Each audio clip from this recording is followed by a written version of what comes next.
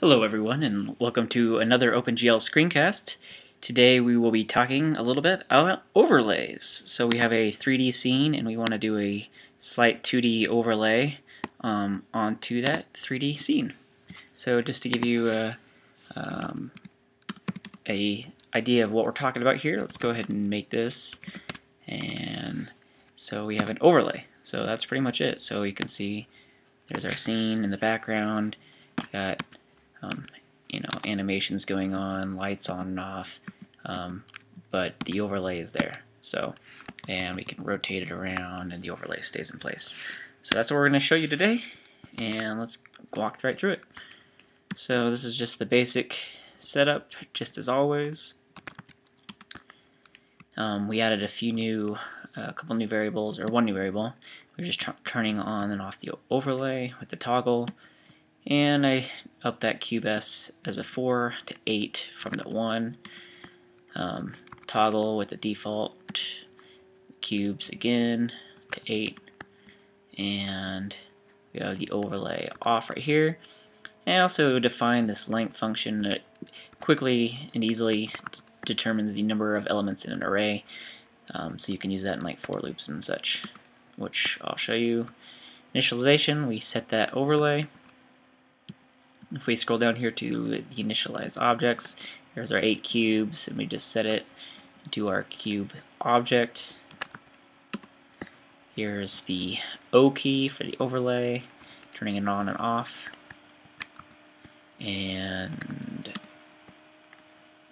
I'm going to go up here to draw cubes, I think. Oh, here we go. Here's that length I was telling you about. So we just take the length of the cubes and draw each of them. So not a lot of change there. We also have that Venus overlay just to be used for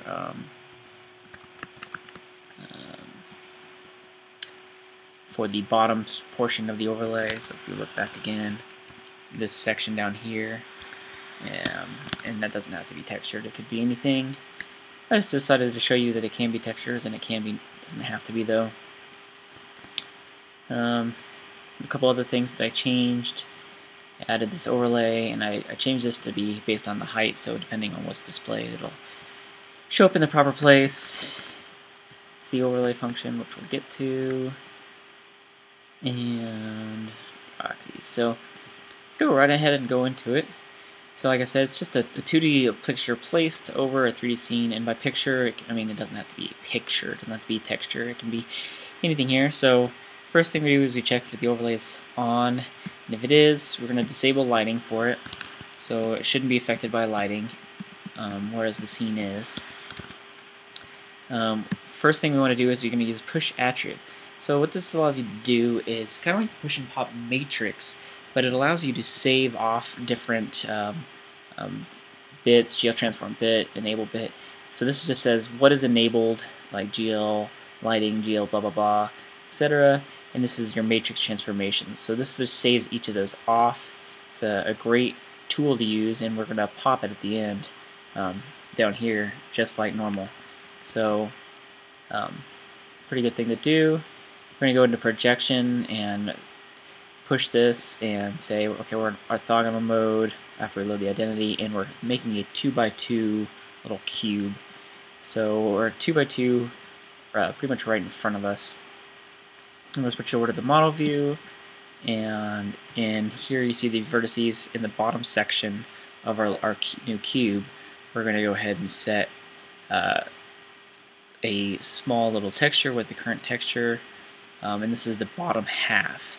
So then we scroll down, we can set this with the colors gray for the background right now, and we have a bunch of different quads. So we have left, right, overhead, right overhead, and the middle divider. So if we go back here and we stretch this out, we can go ahead and see there's the left and the right, and everything is in place like it should be.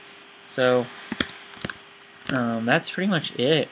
And then we go ahead and pop these. We go back to the GL projection and pop that, and then we pop the attributes, and if lighting is on, we re-enable it. So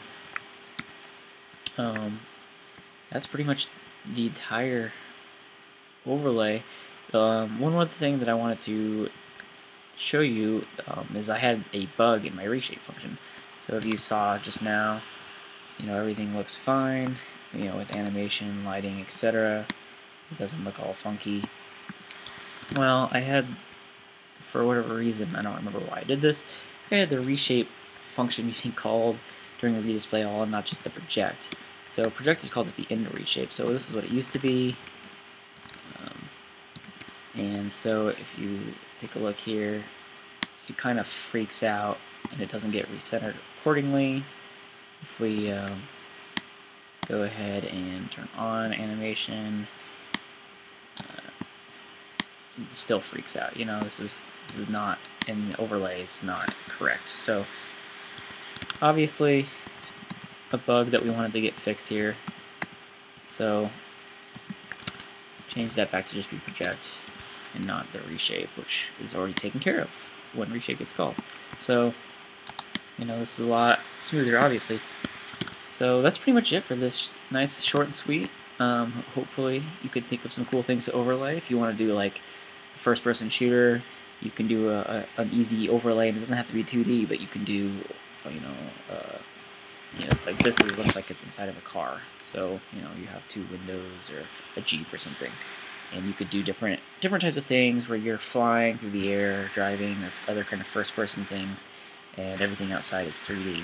So think about it, see how you can use it the best for you, and I'll see you guys next time.